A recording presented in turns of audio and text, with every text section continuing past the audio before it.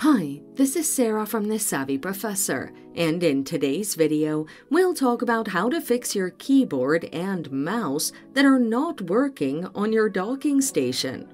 Watch until the end of the video to learn more. Your keyboard and mouse aren't working on the docking station because of loose connections, outdated mouse and keyboard drivers, and outdated docking station firmware. To fix these, check the docking station's connections. Unplug your keyboard and mouse and check the ports to ensure there are no loose or broken connectors.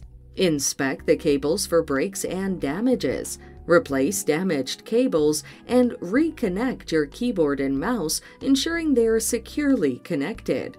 Check if the problem persists. Update your keyboard and mouse drivers.